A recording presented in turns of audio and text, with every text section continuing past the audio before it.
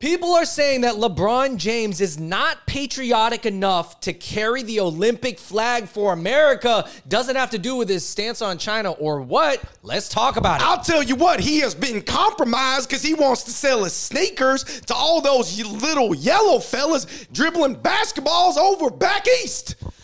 We got to talk about it right now. A lot of people, Andrew, and I got to say this, mostly white guys have been criticizing LeBron for being chosen as the Olympic flag bearer at the Paris Olympics. Right, so we're going to discuss in this video, it's going to be a long one, discussing what does it mean to be patriotic when you're a famous athlete? Has LeBron been patriotic in the past? What is the real reason why a lot of, namely, mostly from what we can see, Caucasian men are really mad at LeBron for getting the honors of carrying the Olympic flag in the Paris Olympics coming up. So we got to talk about it, David. This is multifaceted, man. Mark Ziegler, as flag bearers go, United States can do better than LeBron James.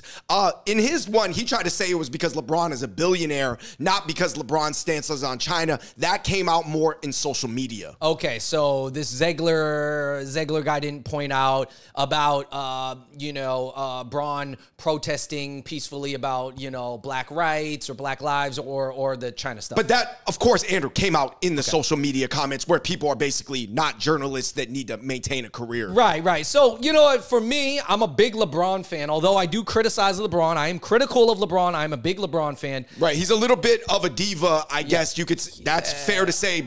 I call him an imperfect GOAT. He's an imperfect GOAT, guys. While MJ might be viewed as the perfect GOAT. I get it. But let me tell you this. So I looked into the patriotic things that LeBron James has done. And I just want to put these out there in the beginning because we're going to be criticizing LeBron later in this video. But let me just point out the patriotic things that LeBron has done.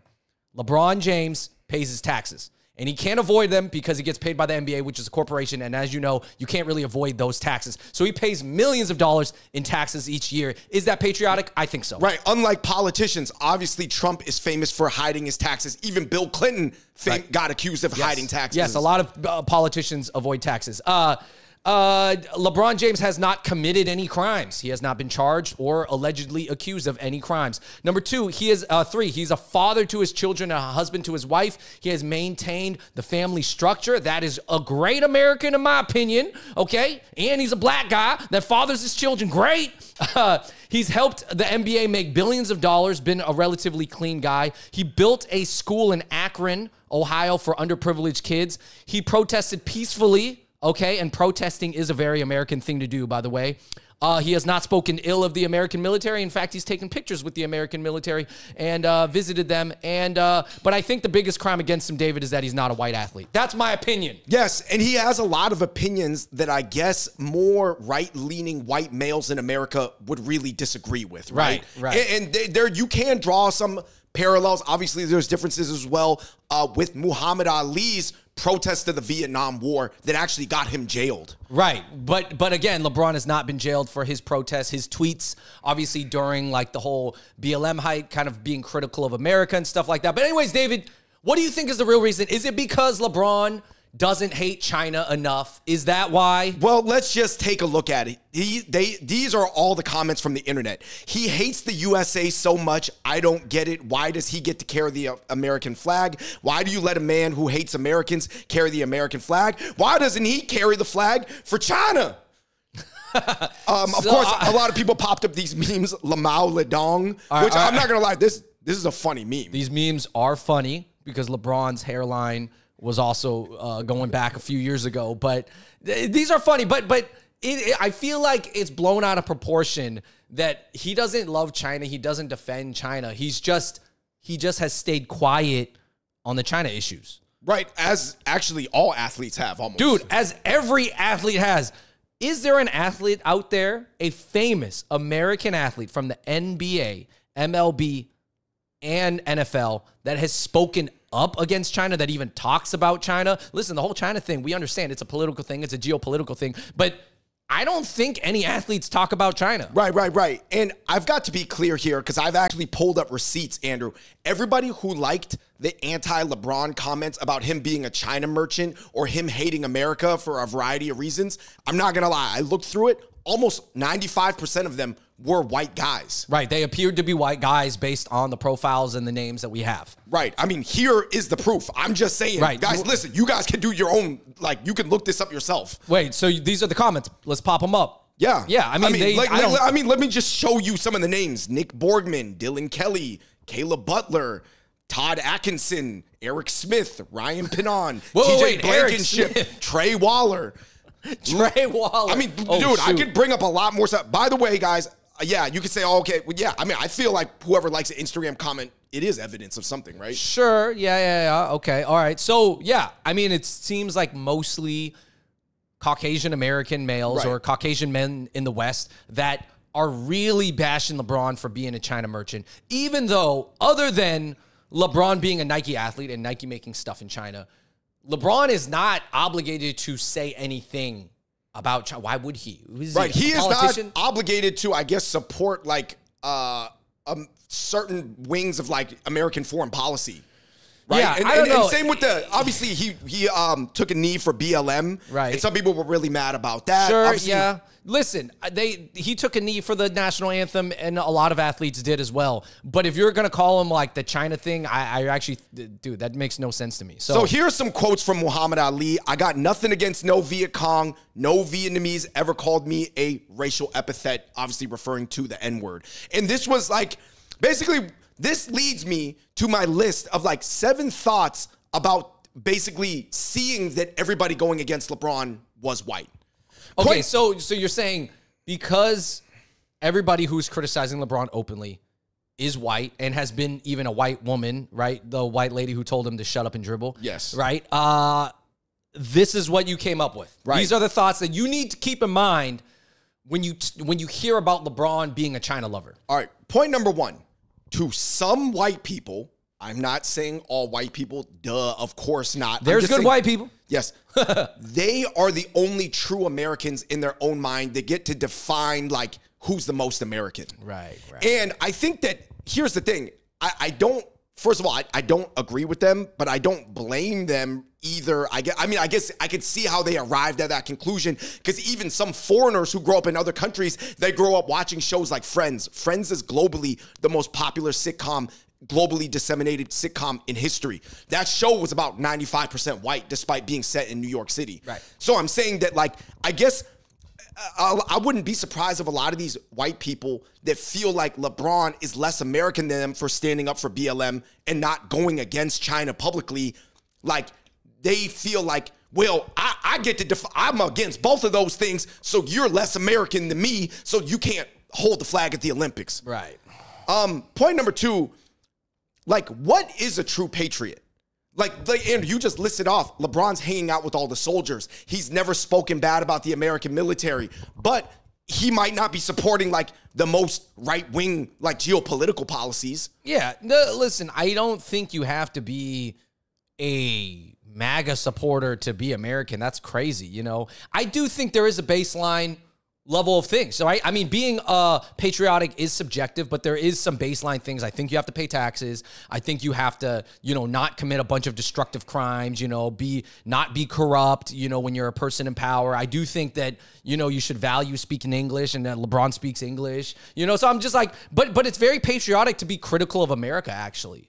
Like, it is. That's something that's that's one of the great things about America that, can I remind you, the right wing is always pointing out, like, hey, freedom of speech. We need to have freedom of speech. One of the things about freedom of speech, the most beautiful thing, is that you get to protest America peacefully. Right. Peacefully protest. Well, you get to point out what you would like to highlight and spotlight areas of opportunity, flaws. And, you know, the interesting thing is Muhammad Ali was crucified by the American right wing at that time. But everybody looking back on it is like, man, that whole Vietnam situation got messed up. Right. You know, but obviously at the time, like I said, there was competing factions in America too. I'm not saying all white people were against Muhammad Ali. Of course, I'm not saying that. I'm just saying the people who seem to be the most against LeBron or the most against Muhammad Ali at that time.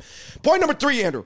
Minorities will always have a more nuanced, complicated, layered view on being proud of being an American. Yeah, because listen, they're immigrants from a different place, so they're always going to bring over another culture. Or immigrants, should I say also minorities, just minorities, different colored people, they're going to have a slightly different relationship with America. It should still be a positive relationship. It should still mutually support each other. America should support minorities, and the minorities support America, work jobs, pay taxes. Like I said, don't commit too many crimes, blah, blah, blah. Like, I think that makes sense, right? Because that's what makes America what it is. Now, I think just what people are seeing is that there is so many more immigrants that maybe than the traditional racist white people would have imagined. Right. They're like, or the balance is not where they would want it to be. They're like, hold up. I know America is an immigrant country. I heard that throughout my life, but there's a bit too many immigrants now. Right. Can we have frozen it at 85-15? Why did the number keep, dwindling down? And I am glad we freed the African Americans, but I'm just saying, I thought that they're a little too cocky now. Right. Point number 4. To me, being a good American is also taking care of your neighborhood, picking up 100% of your own trash, and even like improving your neighborhood locally. Yeah. Yeah. Like, it doesn't necessarily mean you have to like wish ill on other countries or be fully against global capitalism, because obviously there was a time in the world where America almost held like all the wealth and all the other countries had very, very little of the rest of the world's wealth. David, don't you understand that the most patriotic thing you can do is hate every country, not America? America is number one. As long as you love America in your heart as the best country, nothing else you do matters. Right. Point number 5, Andrew. What if you wanted, like, let's say, for example, if you had to pick between being a domestic security or stabilizer person, national service, or being a cop versus being a foreign soldier that's operating on foreign soil, does that make you less American? Because you don't want to go to another country and like, enact a military action. Right. You're saying you'd rather be a police officer in your community rather than be a soldier that has to get shipped off to go fight some people that you don't know in a different more than likely on their soil, right? Yes. Yeah, okay. I mean, that makes sense. I mean, does in the comments below, does that make David less patriotic for wanting that? Huh? Point number 6. On the right side right now politically, I do think, obviously, this is not everybody, but there is a decent portion of people that are more motivated, I guess, by white dispossession or replacement theory or some light version of that. Yeah, it seems like there's a sizable portion on the right side, mostly, that is fueled and like ignited by this idea of replacement theory or dispossession of America, meaning that white people are losing America, right? And that's why a lot of the people are like, there's talk about like, turn the clock back, right? Turn back the clock and then make it more like the 80s or 90s. That's when the 70s or white people were still at the top and everybody wanted to be white. I get it. That time worked, but I think that it's a new world now. Right. And I think that it's not that we don't need to make tweaks or we don't need to embrace like the polar opposite either, but obviously that is something that's going on the right now. And you could say, okay, maybe it's elite politicians just using that group of like, quote unquote, more old school people as a populist, electoral college, like voting tool, or they are legitimately pandering to it and, align with that on an ideological level. I think like this too. Does that mean like if we were to like embrace, I guess, like the European heritage of America or the English heritage, right? Does that mean that everybody just speaks English or has Protestant work ethic ideals? For example, what about just not having siestas or they call, like the French in Europe, Andrew, they take a lot of breaks after lunch. I feel like that would be un-American for America to shut down after lunch. Okay. Similar to Latin America or even right. France. So there are certain European things that you think if America adopted would be anti-America in a way. Anti-American. Yeah, because America is about work. Yeah. The Protestant work ethics, right? Sure. I mean, I'm not saying everybody has to be Protestant, but the work ethic of just working really hard throughout the day, right? Yeah. And I just think like, which white people are you going to give it back to if people have that image in their mind? Like, are they thinking about somebody centrist like a Bloomberg or like, I feel like a lot of minorities like Matthew McConaughey. Obviously, he's not a politician, but I'm just saying it seems like people like him. Yeah. And point number 7, Andrew, I don't think that people hate white people or white systems, but they just want them to be empathetic. And it's not necessarily, I think people know that white people did run some good systems.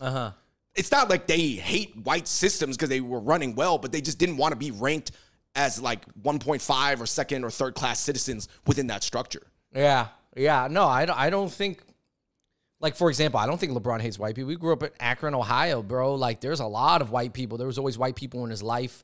He's always private Catholic school, he's always right? played very well with white people. Despite the critical tweets of America, he's actually like been really nice and like never clowned on white people, never really like embarrassed any white dudes. Like he has championed black issues for sure. Yes. And that sometimes can feel at odds with white people. Yes, for sure. You know, so I think, but I don't think a lot of people hate white people. I think people just want the people in power to be more empathetic and take action in that. And I think that's what most people feel. Right. So anyway, I just wanted to address the fact that a lot of people were criticizing LeBron for being the Olympic flag bearer. By now, by the time you guys have seen this video, it's already happened. But it's just interesting because I think it just shows a rift that is going on in America right now between maybe people who don't want things to change. They want to dial the clock back. There's a new way, but obviously people got to talk about what we got to come together and define what's the new way going to be like. And also, guys, I mean, the Olympics, although it has been a proxy for making political statements, Olympics is not war. So it's like if you have LeBron representing, he is a globally famous athlete. Like everybody in the world is going to tune in and going to want to see LeBron hold the flag. Like, and if you're talking about even from a rating standpoint, like viewership standpoint, the Olympics want LeBron to carry the flag because that's going to bring the most views rather than a more obscure athlete, to be honest. There's a lot of athletes that have carried the flag that are great athletes, but like they don't have name recognition. People don't know them. Right. So I'm saying like if you're thinking about it from a global standpoint, the Olympics, which is a global commission, they want people like LeBron to hold the flag proudly. Right. And, you know, sure, LeBron has been critical of America, but I think if you look at the list of patriotic things or what you really think makes someone patriotic, what really makes them patriotic, as in like being a good American citizen and taking care and like, you know, yeah. Speaking your mind is actually part of being American, by the way. Right. And not only that, there's a whole capitalistic aspect to Nike with the Olympics and just even like the capitalism of somebody like LeBron or the capitalism of somebody like Trump. That's almost like the most American thing is being capitalistic. Yeah. And like, God, you want to call LeBron a selfish athlete. I mean, there's a lot of selfish politicians and you know who they are. You know, I'm not trying to say it's one for one, but I'm just saying, come on, like, let's be honest. Being selfish is not the worst American quality. Well, it is. It seems like it is an American quality to an extent. All right. Hey, so man. You guys let me know in the comments down below what you think. By the way, check out Smala Sauce at smalasauce.com or on Amazon, guys. This is an American-made product born in the USA. A lot of Americans getting paid off Smala. Yeah, guys, American citizens getting paid off of Smala Sauce, all right? So you go get you some Smala Sauce, put that on some, you know, some of your tasty food. It's going to spice it up. Give it a zing. All right, everybody. Thank you so much for watching. Let us know your thoughts in the comments down below. And until next time, we out. Peace.